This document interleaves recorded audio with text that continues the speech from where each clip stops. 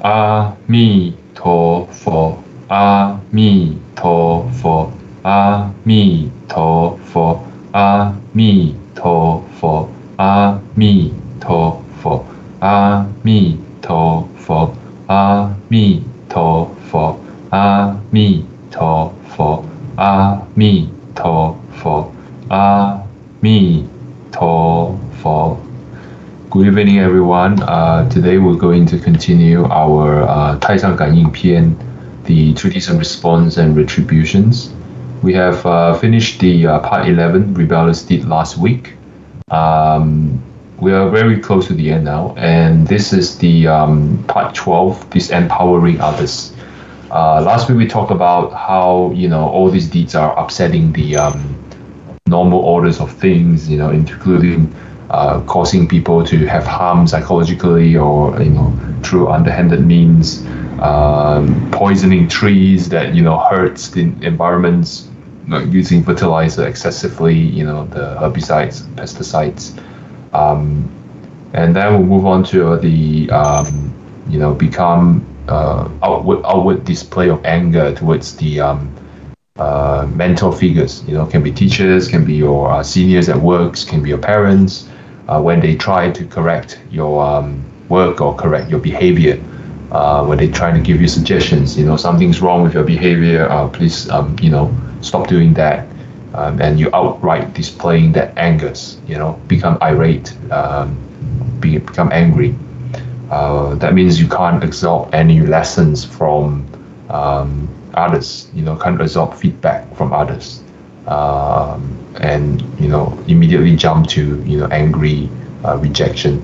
So that becomes a harmful thing for one who needs to input to improve. Everyone needs some different perspective to to be better, to understand where we need to adjust, because we don't just live by ourselves. And then second half is not able to get along with your parents, brothers, your siblings and parents, because they are the one close to you, and if we can't able to have a heart-to-heart, understand where they come from, where the intention came from, through nagging or something, it might be annoying, but if we understand where they come from, then we will not be as hostile as as we would like to be. And I believe most people do not like to be hostile, especially towards their loved ones, right? And so those things need to be sorted out, needs to be avoided.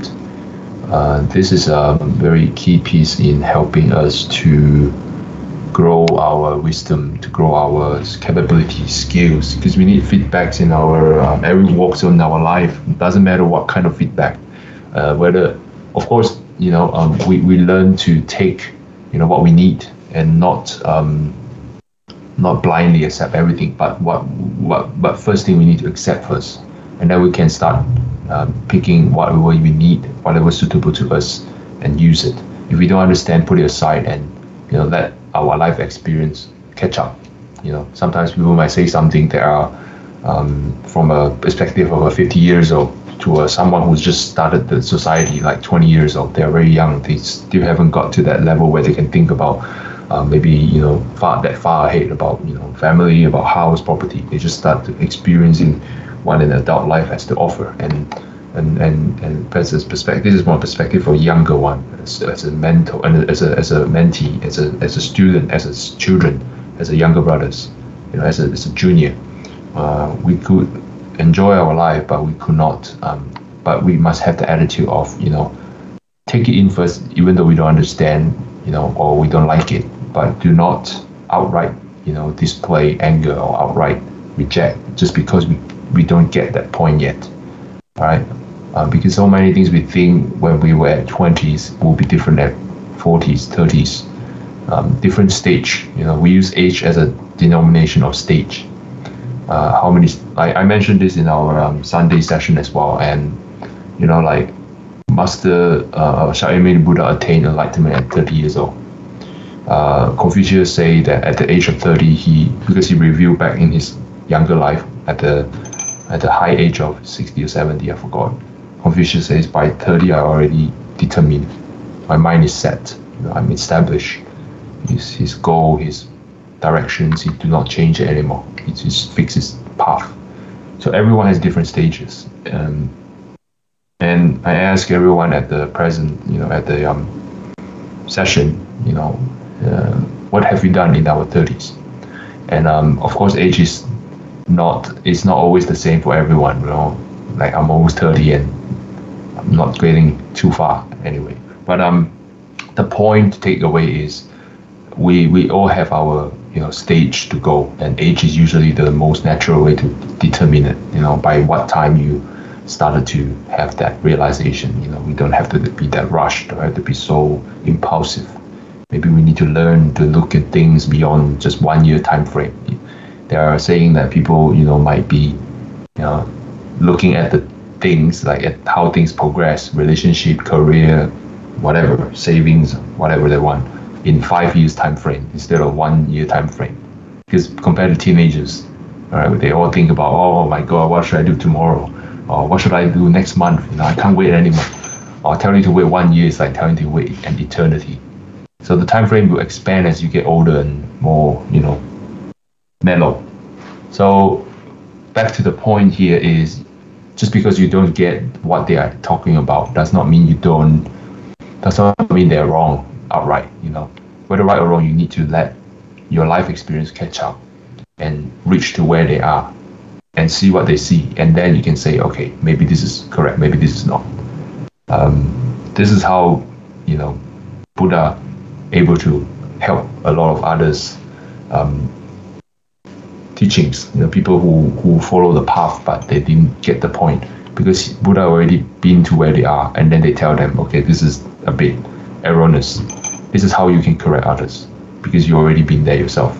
But for perspective of a student, of young entrant of the society, or even you may be 50 but someone like 60 or 70 giving you some advice, we're still younger than them, right?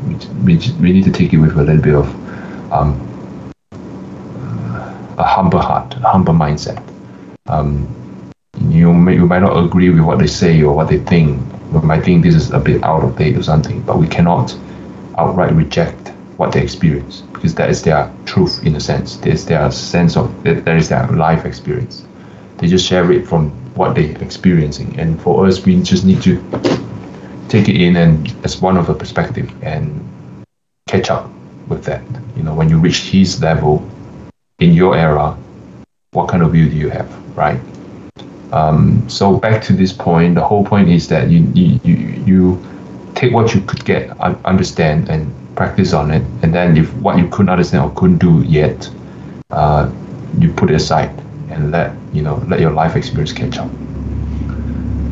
All right, so the last one is the forceful, force your way to get what you want, using unwholesome means to get what you want, underhanded tactics to get what you want, extortions, confiscation, robbing, seizing someone else's properties, using those underhanded tactics, blackmail them, extort them. So all these things because of the lack of understanding of cause and effect, like your understanding of this is what we're talking about last week. So force our way in to get what we want, at the expense of peace of mind, in a sense. You get things underhanded, obviously it will be taken away from you the same way that you did. What goes around comes around, and no amount of money influence can protect you when the time comes. So cause and effect always dictates that whatever you do is because of your past accumulation of merits, and that afforded you with all this position, fame, material, relationship, etc., etc.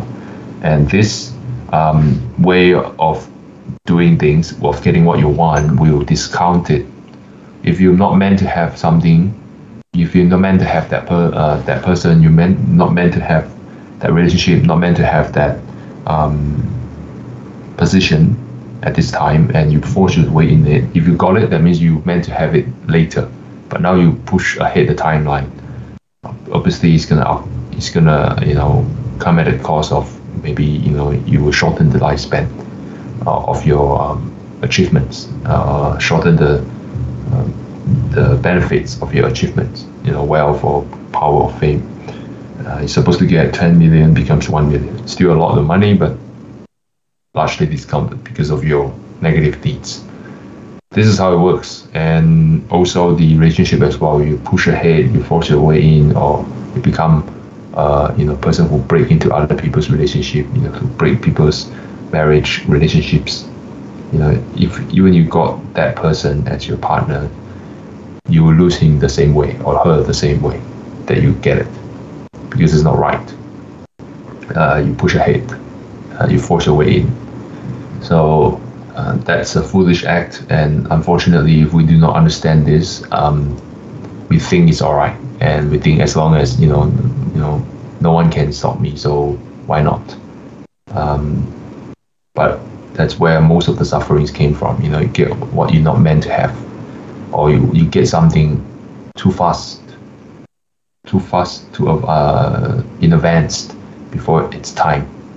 Say you become some sort of manager or something, in that you push your way in, you maybe, I don't know, do something that got other people fired or demoted, and then display yourself as someone who's capable and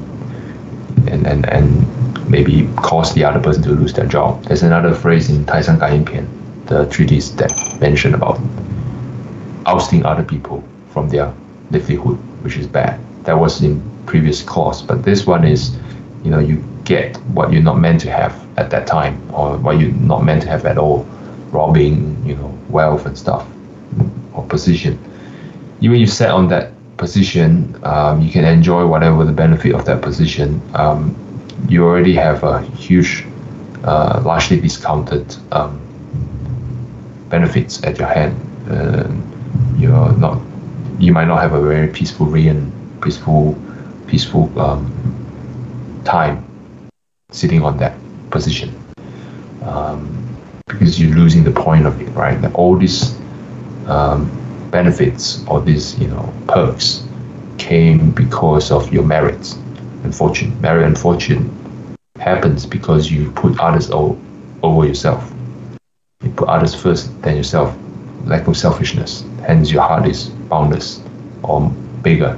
Your heart is bigger, means you can accept more stuff. You're more kind, more compassionate, and that is a fertile ground for growing merits and fortunes. The more you get, the more you will be able to do the good things, and also you're able to restrain yourself. So this is how you grow the merits and fortune, good fortune, right? Not just money, but your lifespan, your wisdom, your intelligence, your everything about you improves because of this. And if we don't understand that this is the root of your wealth, fortune, power, root of your popularity, root of your why people respect you, because you are, you really care about people. You are put people first over your own benefits. That's how people want to protect you and make you the leader.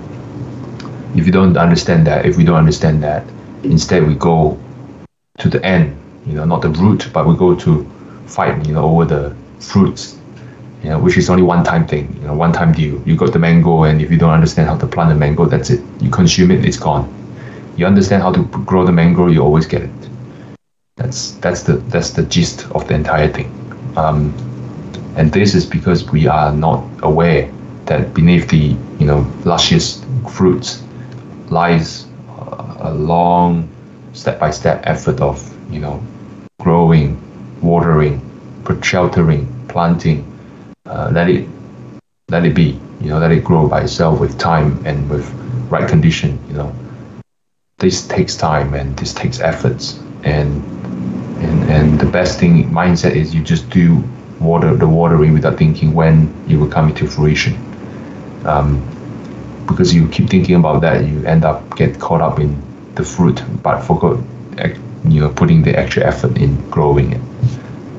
So yeah, to grow your own fruit, grow your own trees of merit and fortunes. Do not, with merits and fortunes, do not, get a wrong idea of, you can just get what is not yours, other people's fruits, by force, by scheming, by plotting. It's not help. It's not gonna last. What you get might be awesome at the moment, but it will not last, because the moment when you lose your influence or lose your grip on that, you will lose it very, very, very quickly, in the most painful way. So the topic of this session is disempowering others, which is it goes very well in what happens before. 夺智恶, right? 夺你的志气嘛. Why is it called disempowering others? So first sentence already mentioned. Amass wealth by foul, distasteful, and illegal means. 巧诈求迁. Attempt to win promotion via stratagems and fraud. Yeah. People, in order for society, for organization to attract right people that has a right interest, like right conduct, rightful conduct in their daily dealings, with one another.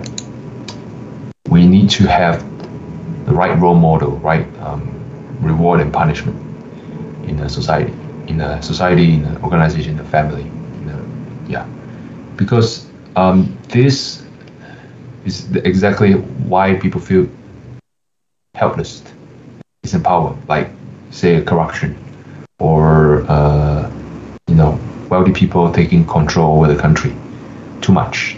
They're too much skewed towards their interests. Their interest only represents 1% of the countries, not the majorities, not the basics. They only care about their specific project. I can get this tender for mining, this bit for mining license, so I need trying to skew the entire apparatus of the countries towards that end by pouring a lot of money in it, and the laws enable it to do it, and this will disempower the rest of the population from even putting any effort. It's like, I'm not part of the game. What's the whole point of me making an effort to work?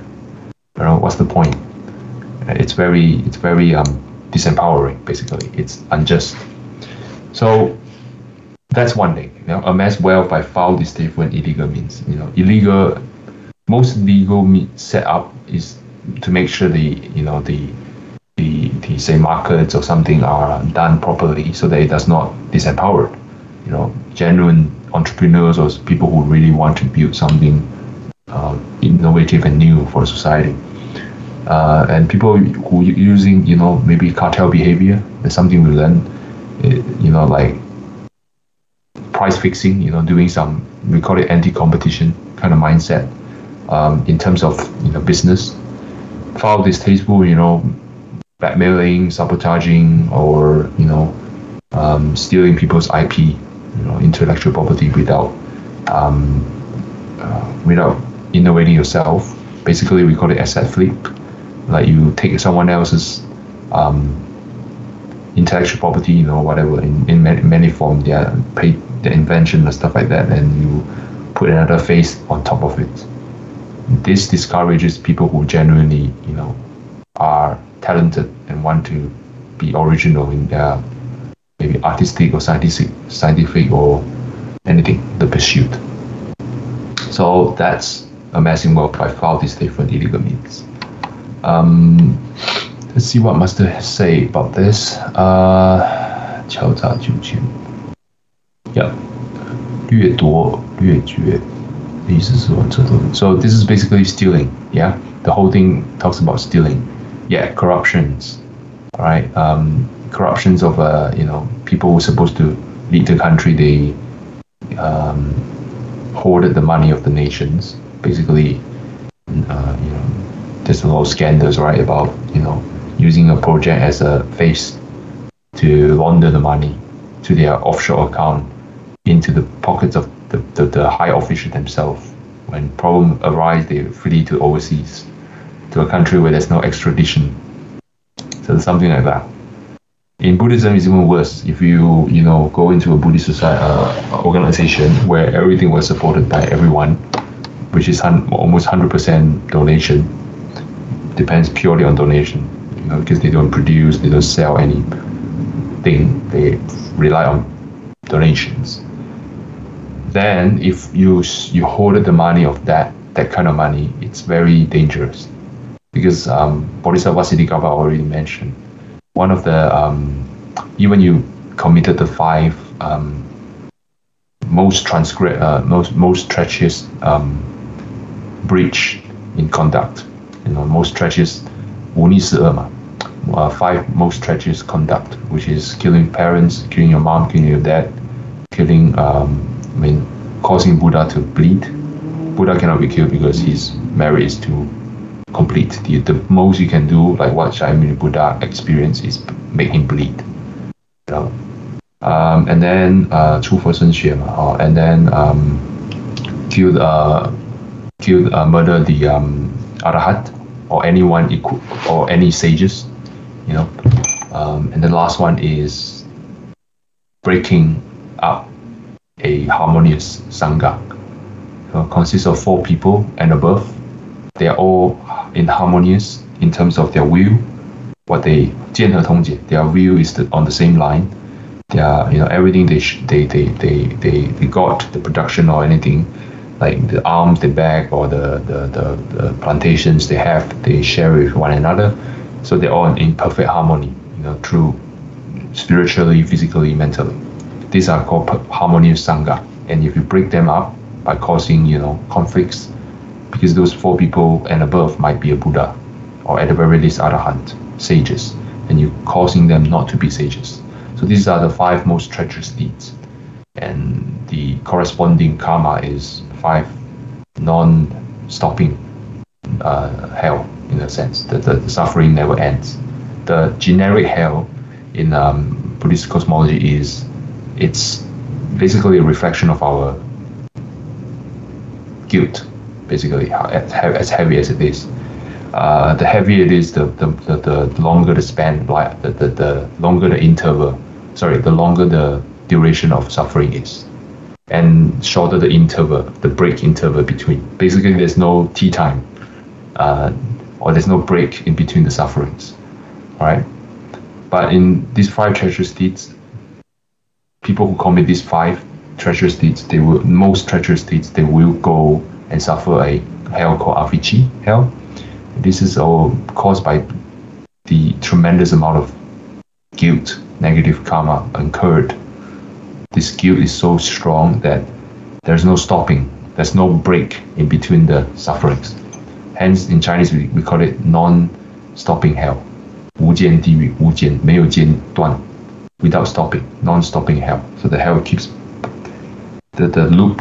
Think of a video recorder. There's no stop, right? It loops perfectly.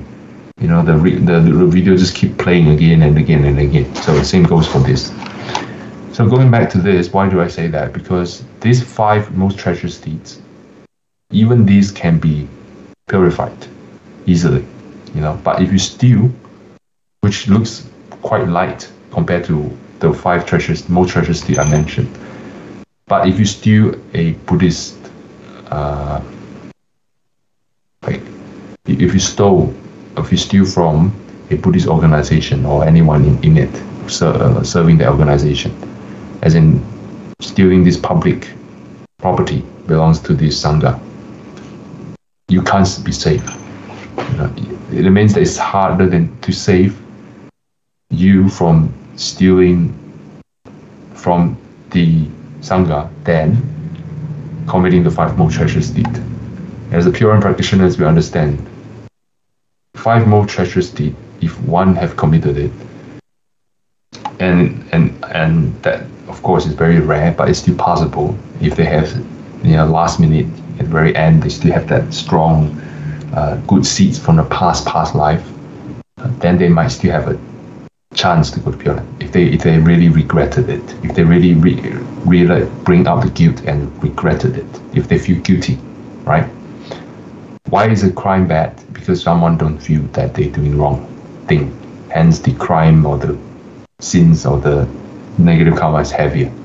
Once they realize they did something wrong, like I shouldn't do this, then they still can be helped. But stealing from others, stealing from not just one individual, one country with a definite amount of population, but a Sangha, which is a Buddhist organization. Physically, it might be just, say, we have Sydney NSW. It's just like, a few people, 100 people, 200 people. But we do not count by physics. We count by how many people were in there, whether you can see them or not. What you can see is few. What you cannot see is infinite. That's the most dangerous part of stealing from this kind of organization. Because a country called Americans, Australians, population fixed 28 millions or 30 millions. Or let's bring the most populous country in the world, China. They have 100 millions, 200 millions, 170 million, something like that. So there are a definite amount, all right? There is still a theoretical end to your repayment of debt in future as a slave or as a indentured servitude or whatever form of life you take, you need to repay all of them. But there is a theoretical end of the amount. But in Sangha, they are all connected. This Sangha is not limited to this earth. It has other Buddha's land as well, connected the resources to here. So that is very dangerous. If you steal one little thing from one part of the universal Sangha, that's very dangerous. So say you go to a Sydney NSW temple, we call it Amitabha Association, and you try to steal some, donation money or something they are not meant for you to take. Some, maybe high technology broadcasting stuff because it looks very expensive, and then you take it home and use it for your own entertainment. You can have enjoyment for this life, no one will chase after you. But what it means that all this money was collected by everyone, donation all across the globe. And then it was also protected by, the formless being. It can be spirits, can be just a simple, spirits trying to help, can be Buddha, Bodhisattvas. So how do you sort this mess out? How do you repay this? It's hard. So that's why Bodhisattvas say, mate, you can't do this. Like, 刀常住佛不能救, Buddha cannot help you. Because the debt is incurred by you. How do you repay every one of them? Alright. Then Master say that in temple, all these public infrastructure, say the Wing to the Fogangshan, those things were built by everyone, donate together because they want to learn Buddhism. Doesn't matter what form of Buddhism, as long as Buddhism. They want to be enlightened. They want to help other people to be enlightened. So they have this public infrastructure for you to settle down and, cultivate, practice. And if you steal one piece of thing, they are not meant for you. Those places belongs to the temple. Then you owe everyone, and there is no end to the number. There's no 170 million. This earth, even you stole every country in this whole globe, there is an end, which is what, 8 billion. That's it. All right, 8 billion. 8 billion people, it's a lot, but there is still an end to 8 billion people. But there is no end to an infinite people. Like, that's the most dangerous part of this. So don't think stealing is small, you saw all this nice heist and stuff like that. But if you steal from the Sangha, which is a universal thing, you can't repay. You can't. Yeah. 这个债主的虽然比我们整个地球所有一切众生之类还要多很多倍。That's not just human, 8 billion human population. It can also be, infinite, like just the spirits that base on earth. Multiply it, still an end, right? But Sangha belongs to universe, like the whole universe. It's, like I said, it's connected temple to temple. Every single little dot form the Sangha. Alright? So don't do that.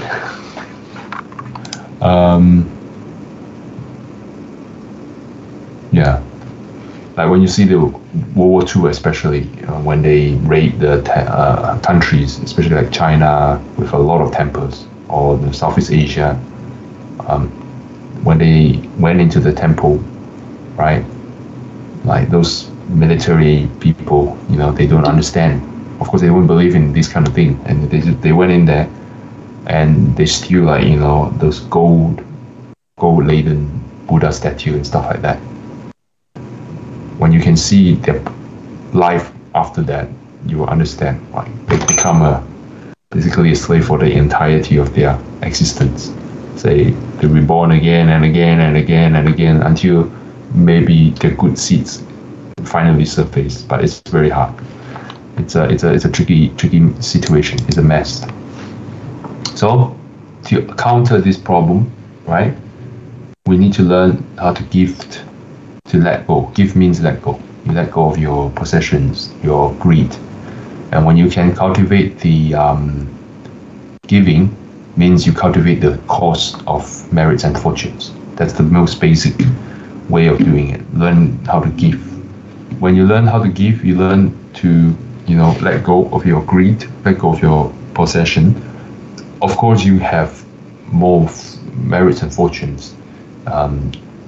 And with more merits and fortunes, you will be able to attain enlightenment. Right? Not enlightenment, sorry. Attain the effect of fortunes. Because you give, you shall receive what you give, reap what you sow, right? This is very common, right? So wealth can be cultivated in this way, right? Wealth, this is how you cultivate the wealth. If you're not meant to have it, you will not have it. So like Liao Fan 4 lessons, it's basically talking about this. Even when you have it, you should think of as if you do not have wealth. You should think as the opposite. Even when you got respected, you should think that you are not. You should humble yourself.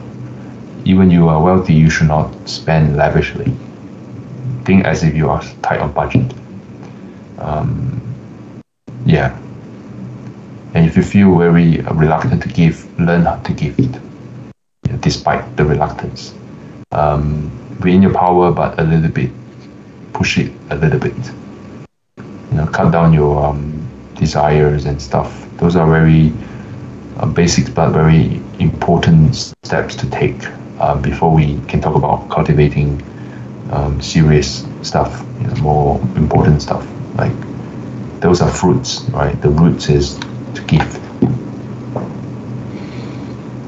Who doesn't have desires in 6 realms? Who doesn't wish to attain wealth? Who doesn't wish to be smart and wise? Who doesn't wish to be long-lived, to have long life, long healthy life, not just long life, long healthy life?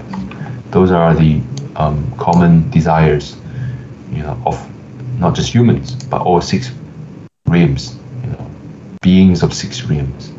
And so Buddhism do not reject this. Buddha did not say you cannot have this.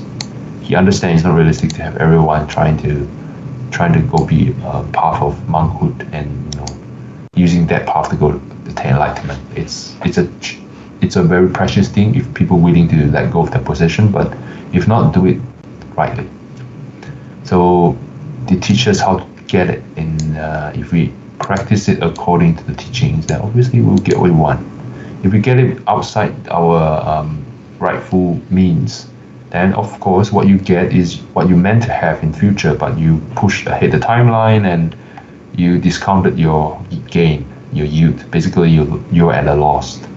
You're supposed to have that much, but because of your underhanded tactics, the harm you caused others when you get it, of course this will be discounted from your gains. In the end, you lost. Yeah.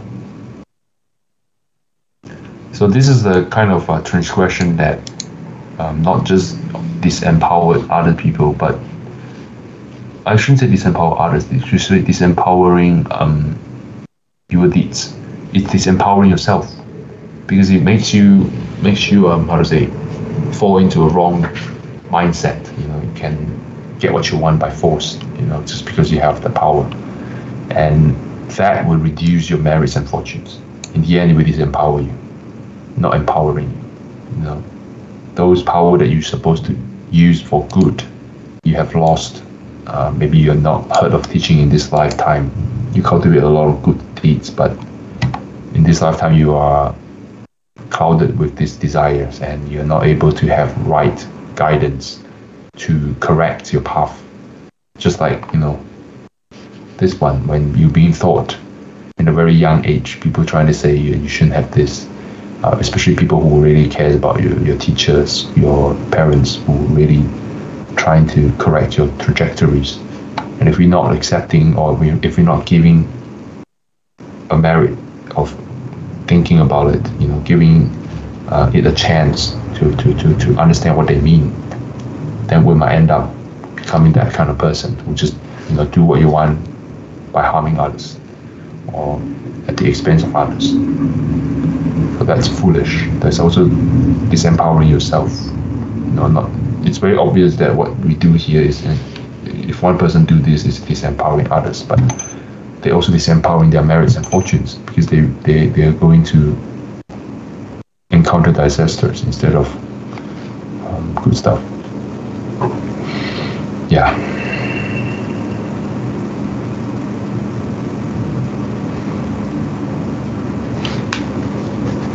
So if a person who does not know the karma, does not know the teachings, they might, do this, might not aware the consequences, hence they are okay, or they might be more easy to commit this kind of deeds, taking what is not yours, stealing. Those are understandable. It's like, oh, you didn't know any better, or even though we say, oh yeah, this is illegal, but there's only so much a law can do, right? It's not, you cannot substitute an education, a proper education, a civil education, moral education. However, what if those people who are supposedly the role model, like monks, the lay person like us, who has been practicing this many years, all right, still cannot stop ourselves from committing, this kind of deeds. Maybe take advantage of others, indulging in our desire, lust, or getting very easily angered and unable to accept the teachings, or overthinking, or not overthinking, how to say, still cannot overcome our thoughts, like cannot overcome our desires. That's what I'm trying to say. Sorry. So know the rules but still break it. Like the lawyer who knows the laws but still break it. Either way, why would this happen? Right? If we think really carefully, if we observe very carefully this kind of situation, including myself, in our alaya consciousness, there is infinite habits that are formed and accumulated, and these habits, prime habits that we have committed, is selfishness. Those things that we call it everything to enrich yourself, your experience, your senses, your body. And if we are doing it knowing that it's wrong, obviously the crime will be doubled. It's just like police stealing or killing people. Of course they will be doubled, because you should know better. And when the fruit has returned, like when it comes to fruition, when your karma has arrived, it's too late to change. Sometimes it's so quick, it's still able to change while you're still breathing, but when it falls in front of your face, it's so quick that you're not aware. Suddenly, you think everything's fine. Next moment, disaster happens, or you have problems, you crash, you have issues like COVID, right? Suddenly sweep the entire globe. No one knows. No one would predict that. Even they think it's just a normal virus. It's not like some serious stuff. But when it happens, that's it. Lives change. So it's a very dangerous thing, especially for us who already know the rules of the game, still committing it. So how do we overcome it? Well, Master Xing Feng offered a help to break through this bottleneck. There are many ways to do it. One of the example is, why do we commit this negative karma? Why do we commit this,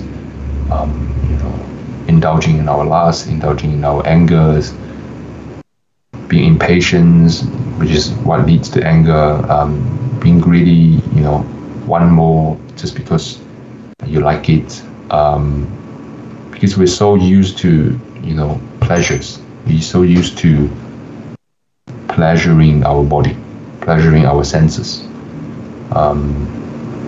We forgot that this is not going to be with us. This has an expiration date, at most 100 years old from the moment you were born. The expiry, we usually have expiry date on our goods and consumables. So does our body. Our body is a consumables. It's very easy to forget that sometimes. You're caught up in the moment, you get sucked in, and then you forgot that this is not going to last forever. And focusing your life force, which is while you're still breathing, while you're still aware, while you're still in this period where you're trying to work your way out. Because once you understand, right, the whole life is about, moving towards either upwards or downwards.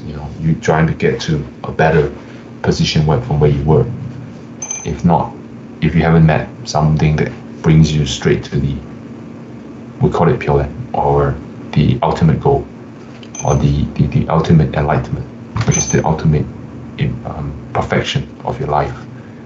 We always strive to perfecting whatever we lack of as a species, as a being. Everyone does, right?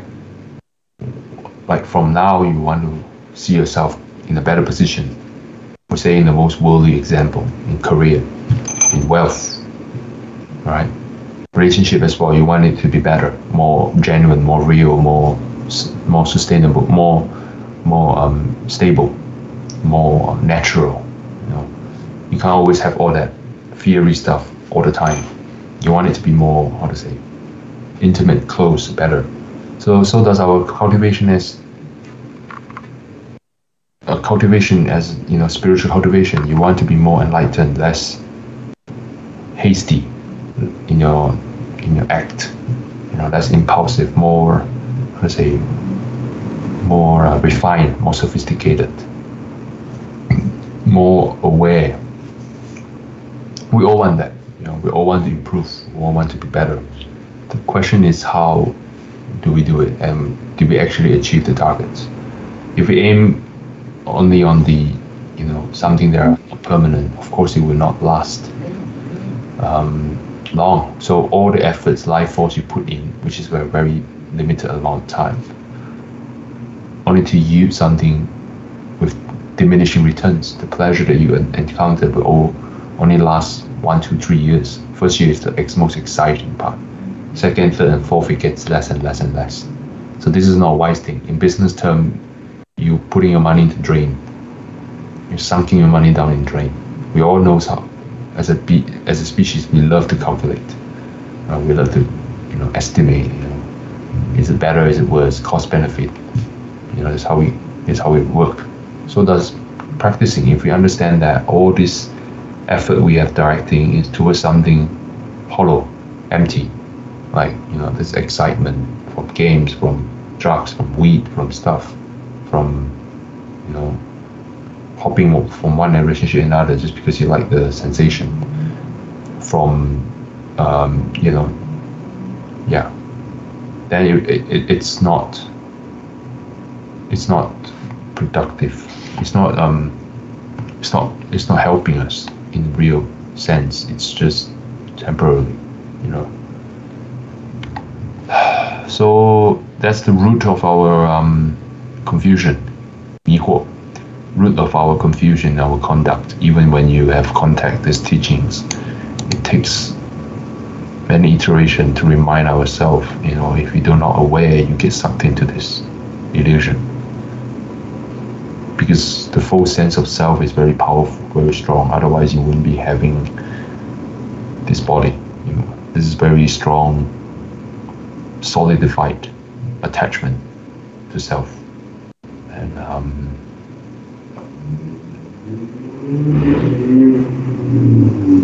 the whole life is just trying to get to a point where we can find ourself, in a sense. A journey to find yourself, not just philosophically, but literally. Like, if this body is not you, which you can't be, because if you say this body is you, you sentence yourself to 100 years or less, which is most of the cases 80 years, 70 years, or 7, 80 of existence. That is very narrow, very short, very, it's very illogical in a sense. But then we still very physical kind of people, and we still want to dress well, eat well, live well, look well, all these products, and all this, grooming, cleaning. Of course, those things are basic hygienes and basic decent, basic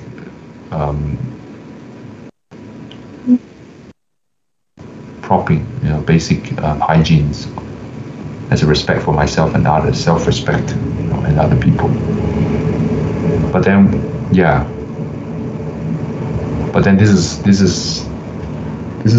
this is not something I can put in words, because I'm still not figuring it out properly. I know that this body is a form of you, but it cannot be just you. It can't just be this body, right? If you amputated one arm, it's still here, right? It's not like you're gone. Or the brain, something like that. Those are machines.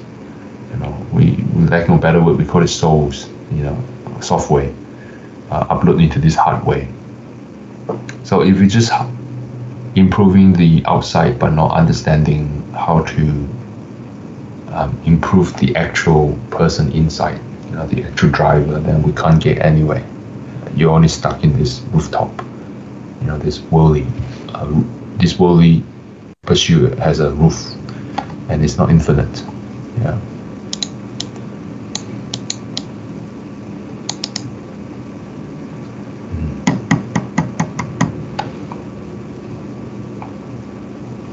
This is even better. Punish and reward unfairly. It is empowering a lot of people. Because what's the point of following the rules if what you guys did is not right? Like, if all your effort did is only end up in the same drain anyway. Like, it makes everyone lost their confidence in this society. It's not just 失轻失重. So all the rewards must match the deeds. Punishment must fit the crimes. These are very basic founding blocks of a society. If this is not carried out properly, there will be mess. There will be chaos in the society. That's 101 before we talk about prosperity and stuff like that. You can be an economic powerhouse you have, but if the system is not fair enough, not relatively fair, right? It's too skewed towards one part of the society, too heavily skewed until a point that people who are at the bottom rung cannot get up, even with all their talents and their innovations. Then something needs to be reviewed on this system, because it robs the country of people who robs them of their will to improve themselves and others. It's not an easy thing, In worldly context, punishment and reward is law, right? We use law to decree. Law decree as a we use the law as a way to declare that this is right, this is wrong in terms of in words, so that people will fall in line, hopefully, and the consequences hopefully is heavy enough to prevent most people from doing it carelessly. In Buddhism, same thing, we have precepts. Buddhism, we call it precepts, precepts. People who reinforce the rule of law need to understand the law themselves. Just as the monk who passed down the precepts of the Buddha must understand the precepts themselves, must upheld the precepts themselves, otherwise they could not pass down the precepts to other people. You can't ask people to fall in line when you're not in line. And not just draw the line and follow it, but you also need to know when to relax, when not to. It's not a machine thing. It's a human, very organic stuff. Just like human, your will, your changes. There is a line, but the line is not straightforward. It's how to say, it depends on context and situation as well. Ultimately it has to be no harm, do no harm. It cannot be at the expense of other people. It cannot cause people to be severely disadvantaged. But to serve the point of people really respect the system, the rules of law, it has to be reasonable and humane. These two is also important. You can be very strict on right and wrong to the point where very cruel punishment carry out. Yes, they are wrong, but do you have to chop people's hands off just because they steal? Yeah, that's the thing, right? Or if they didn't, just punishment does not fit the crime, basically. And also sometimes they are so hungry they really cannot. Maybe the economy is not good, depression in terms of economy, or in terms of society is not doing well economically, and they stole. And some of them might have. Of course, you can't think like that when you enforce the law. You can't just 100%, or everyone has their own problem, so it's fine. There are still punishment to be meted out, but they are heavy and light punishments, and the whole point of this is to educate. In the end of the day, it has to make everyone abide by it naturally, by the depths of their heart. They want to protect this rule of law. They want to protect the system. That's the ultimate form of civil society, or ultimate form of enlightened society. In Buddhism, we call it people who can restrain themselves. If everyone does that, there's no government. Why would you need someone to govern you if you are 100% governing yourself? Problem is we aren't governing ourselves 100%. And hence we have formed something called a government in our effort to make sure it's not too crazy. Things are not too crazy, out of control. So we don't have to bear arms every time I'm talking to you to buy a food. I need to risk my life from this street to that street because someone's gonna rob me. We don't want that. So we channel our resource in the form of tax so that people can form a sort of standing army to produce something called peace and order.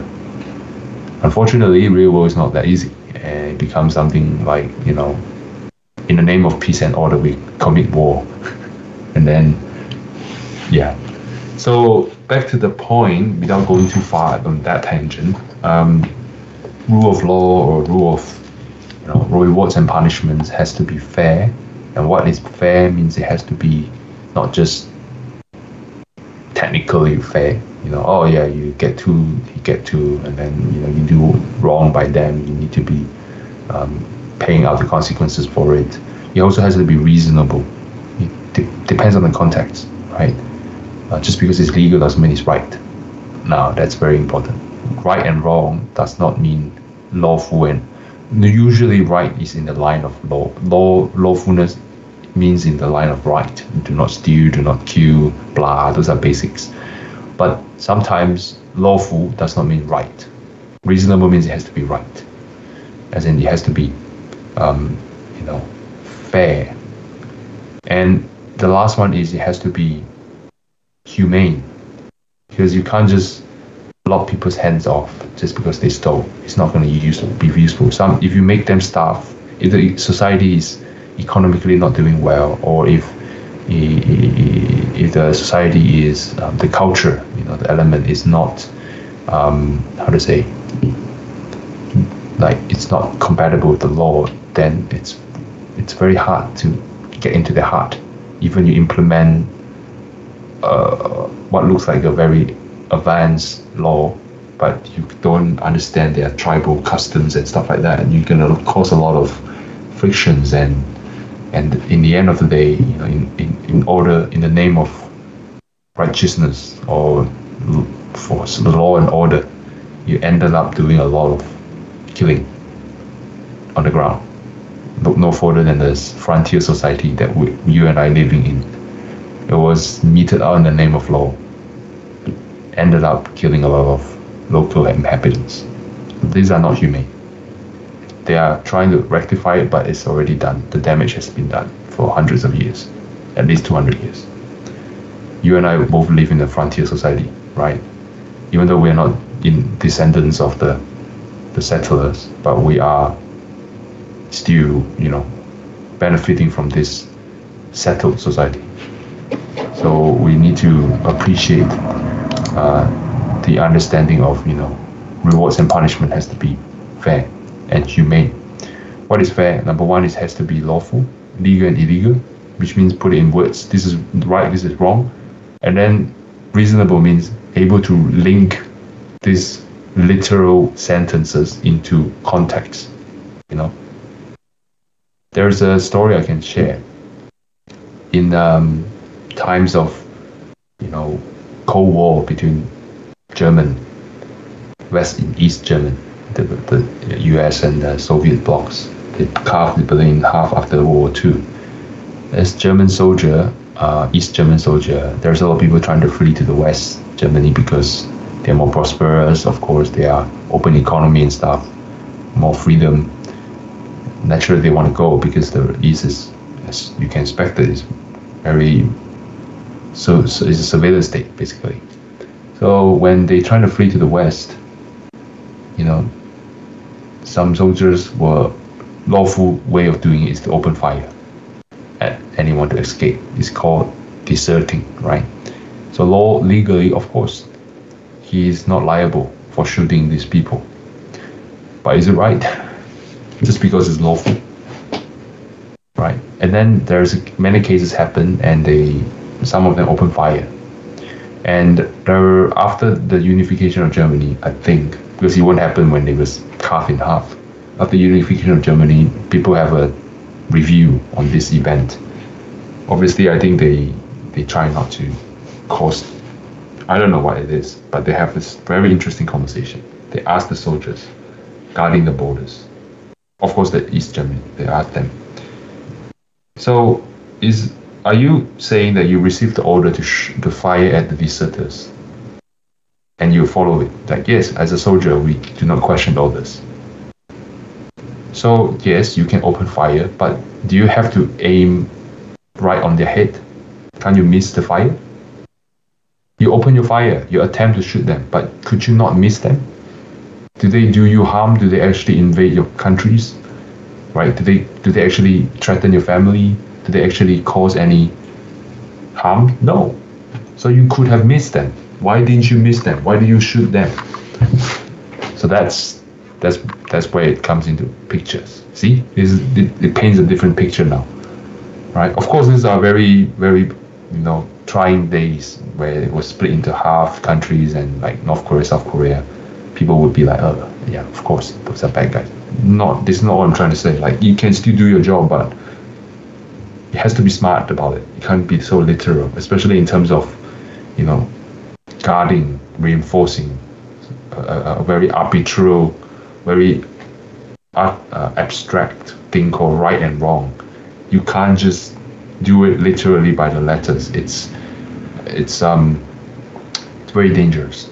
Maybe a tool for the people who are at the higher power and in the higher position. But at the same time, you still have to do your job. You have to show that the line exists. The line only exists when you enforce it. You can't say, oh yeah, it's fine. You can't. You have to do the job. You have to reinforce the law. Otherwise, no one will understand it exists or not. Yeah. So to make it right, to make it into the hearts of the people, not just surface. Like Confucius mentioned that, right? If you teach them to just follow the law, they will only do it when you are there. You ain't wrong if you ain't caught. So that's the mindset. So that's not the mindset. That's not the right way of administering justice in society. It should be, why do we do that? Why do we even need to follow the rules, right? Is it just to get more rewards, more punishments, less avoid punishments? Those are very superficial level, right? In order to be a very fully enlightened society, we need to improve a better society. We need to improve that understanding from, I can steal as long as I'm not caught, into even I'm starving, I'm not stealing. Of course, that comes with society of, I would need to give more, when I have a lot. Or I need to give more when I already have so much. Those come hand in hand, right? If I'm begging and I'm starving, I'm not going to touch 1 cent that is not belong to me. That is justice. That inspires people to be compassionate, to protect the law, because this law is humane, and the law will always trying to is administered by people. It's people who protects the law, not the law protects the human. It's just people using this contract, social contract, this thing called law to protect everyone else, majority of people, hopefully, so that we can have a peaceful coexistence as a society. And the last one is humane. Yes, fine. So it has to be reasonable, it has to be humane, and it has to be legal. Legal, reasonable, humane. That's the three. Legal means right. It has to be right, it has to be reasonable, it has to be humane. Right? And this needs to be grasped very deep, very clearly before we become a person who administers justice. Otherwise, anything deviated from these three principles, it's unfair, unjust. And there's a saying, 公道不存，人心匪夫. If there's no justice in this society, that means justice fails. There's no justice. Fails in administering justice, this legal apparatus. No one will fulfill, no one will follow it. No one will take you seriously. Right? 非特无以圣功惩罪，且反足积怨招悔. So you can't accumulate merits. Okay, you can't accumulate good results. You will end up hatred, more grudge against the government or whatever apparatus is trying to carry out the justice.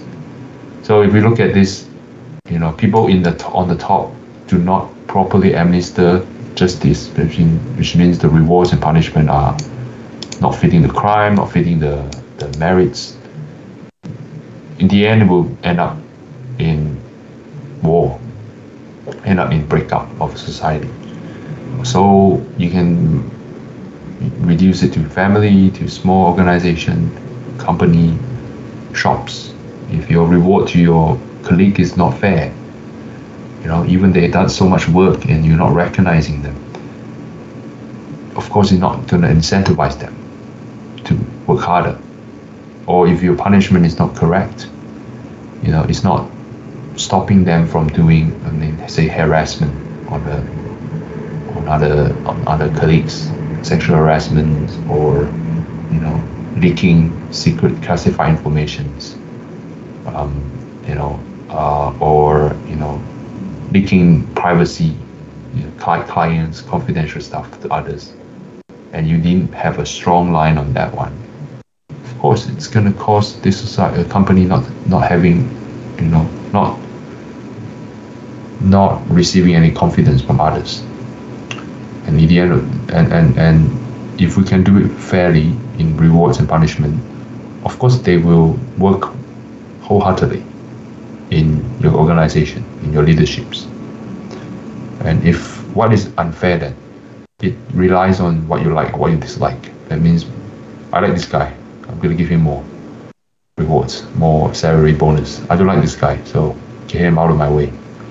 If that's how you operate, as the standard, of course, nothing will last, just because your dad is a CEO or whatever, does not mean a crap.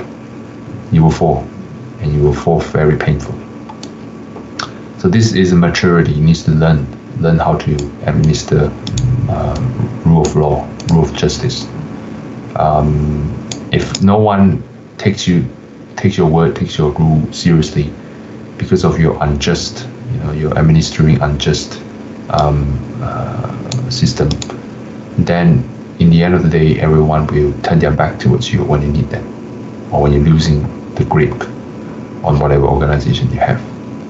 So no matter how big, how small your career we are, to perfect it is the hardest thing, including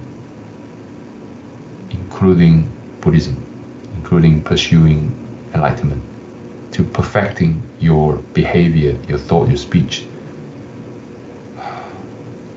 to that level is not one day or 2 day kind of thing. It's a consistent effort, and then you need to enlarge your understanding, knowledge. You need to have an experience, not just reading from books. You can read all the 论语 and all the stuff, which is very important foundation. They are all teaching you experience. Their experience from the observation from these sages on how to administer justice, how to, be a good person, how to do right by the people that entrust their organization to you, their livelihood to you. You need to have knowledge, know-how to do this, and you also need to have experience, and that experience is very precious. You need to pick up, absorb. You need to learn how they interact, how they do this, and need to learn those people that came before you, their failures, the success, those experience in the past, other governments, other organizations. What did they do right? What did they do wrong? Why does a 200-year-old company bankrupt in a financial crisis? Lehman Brothers. Why did they fail? Where did it go wrong? Did they put a reward and punishment in the wrong place? Did they incentivize a destructive mentality rather than a constructive one? Say they only reap the company dry by offering unsustainable products towards the clients just to satiate their greed, which is getting more bonus because you keep racking up numbers. So those things needs to be learned day to day, and how you treat other people as well, how you talk to other people as well, the attitude you have. Nothing, you cannot miss any of this if you want to perfect it. And so nowadays it's harder than past, because in the past people still have, they still learn, they are more learned in terms of how to interact with people, where to draw the line. They are conscious of, that's enough. They're conscious of, more conscious of, where to draw the line, not to be, over the top in their interactions. Nowadays we're hiding behind computer, comfortable, splashing poisonous word at one person or others just because we're safe, we're anonymous. That's lacking that sort of social skill and empathetic skills that is important for a connection between peoples. This is very dangerous. It's hurting a lot of people, and sometimes I push them to the brink of suicide. Right?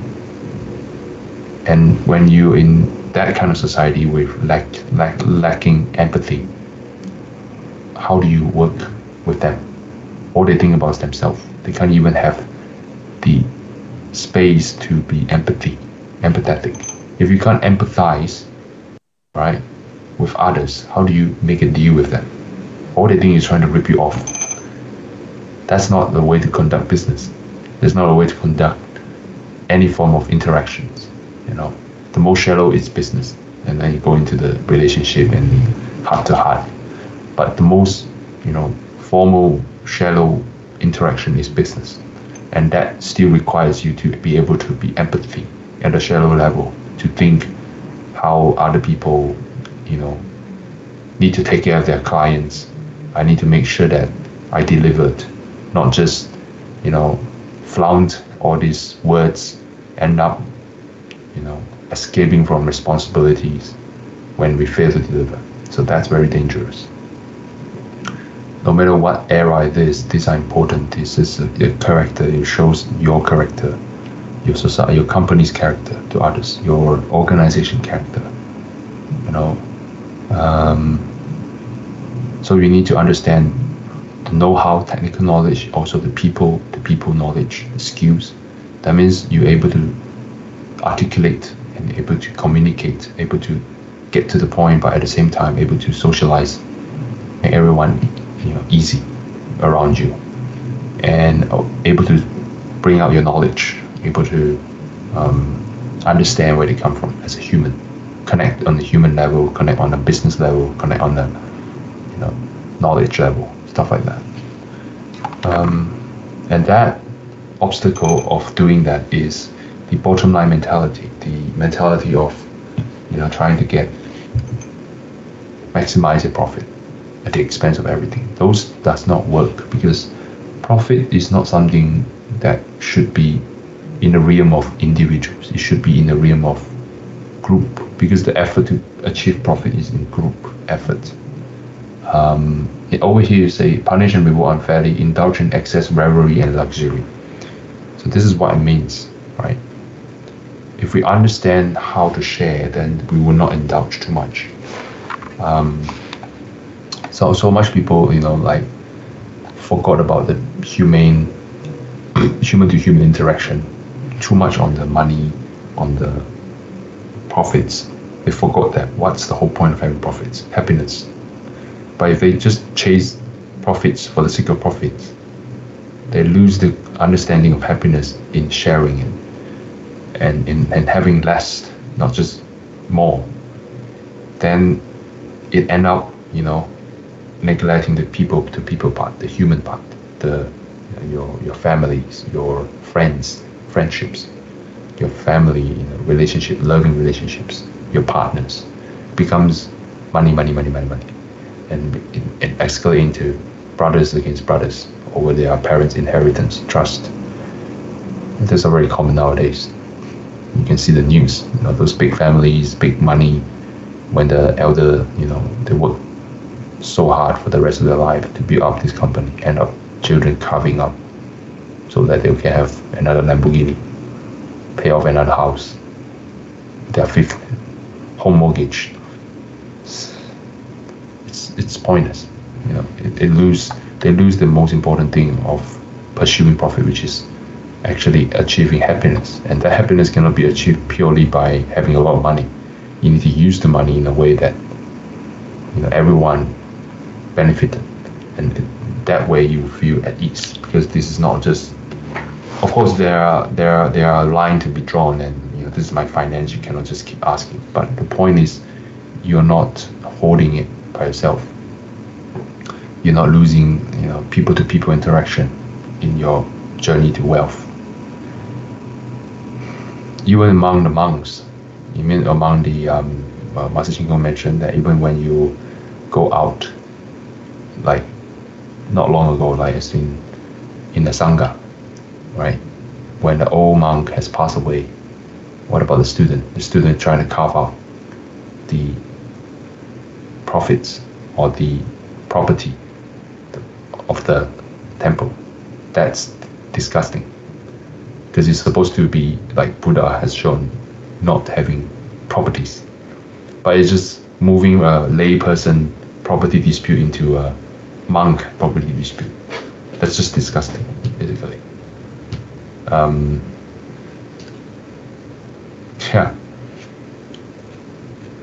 Yeah. Why Wearable say that? Because he saw too much of that thing happening. Master Ching Kung's witnessed too much. 真妙禅, like this is just disgusting. Yeah, he saw that. Of course, like layperson, right? They have properties, they have family, wealth. They carve it up. They're trying to split it up, the wealth. But I never heard a monk doing that. on the temple. This is just not right. It does not sound right, because you're not supposed to have a property as a monk. And that's why it's very dangerous to manage this kind of thing unless you're bodhisattva coming in. Otherwise, don't do that. Anyway, the point is, losing the point, because we're trying to pursue profits is not right. Alright, let's not go too far. Last one is 娱乐过节, indulge in excess, revelry, and luxury. No one who denies pleasure, who does not like to be enjoyed, who doesn't like to enjoy things. However, we have to understand virtue of restraint. There are points that you indulge that harms your body, harms your mind.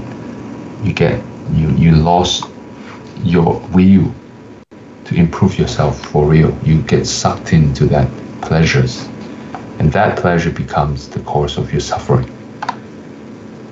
It's no longer pleasurable. Drink too much beer, drink too much alcohol. One pint tastes good, and then you keep drinking alcoholism. Some people drunk hit their children, wife. Some people get drunk, spend a lot of money on that, losing a lot of money. Some people get drunk and gamble. Sometimes do drugs. Of course, it's not always, but same goes for other stuff. Lust as well.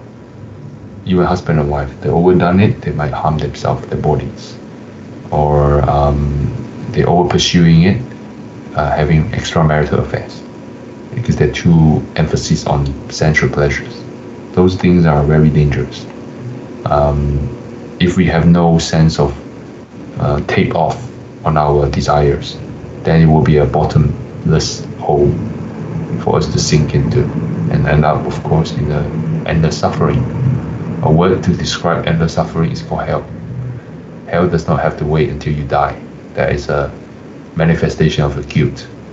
But now you can also live in a living hell. Right? That's why. Human can have desire but cannot allow the desire to be, cannot indulge in it, cannot allowing it to go above the line. If you allow it to fester, it becomes a harmful thing. 明劳则失善，义则失淫，是不欲人义也. So in the one of the dialects in the ancient Chinese teaching, people,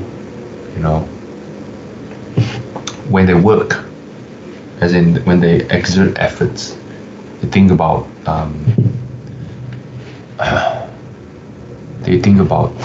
when they work hard, when they go through hardships, they are kinder. Look at people who are homeless, who are more who are disadvantaged. Most of them, are willing. There are many experiments done, right? Social experiment. There are many of them willing to give what little they have to other people. You only have one piece of bread per one day. Now you break half of your bread to share with other people who are equally as disadvantaged as you are. So even at the hardest time, they're still able to take care of one another to the best of their ability. Look at disasters. When earthquake happens, when tsunami happens, people flocked in and donate. That's the good part of us as people. When war happens, we send up supplies to help them. But one thing about us is when life is easy, post-war America, look at that, post-war, everyone's relaxed and enjoyable. There are all sorts of excessive luxuries comes out. We started to indulge in too much, in lust, in something that are, not grounded. Anyway, we'll talk about this next one. So it's already past 9:30, and it's very late for you as well. Thank you so much, everyone. We'll continue next Monday as usual. So let's chant 10 times Amitofo and dedicate our merits.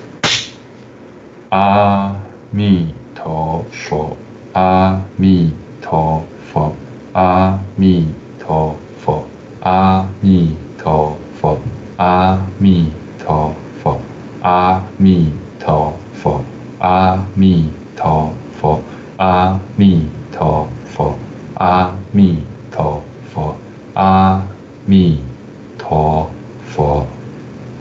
May the merits and virtues accrue adorn the Buddha's Pure Land, repay the 4 kinds of kindness above, and relieve the sufferings of those in 3 paths below.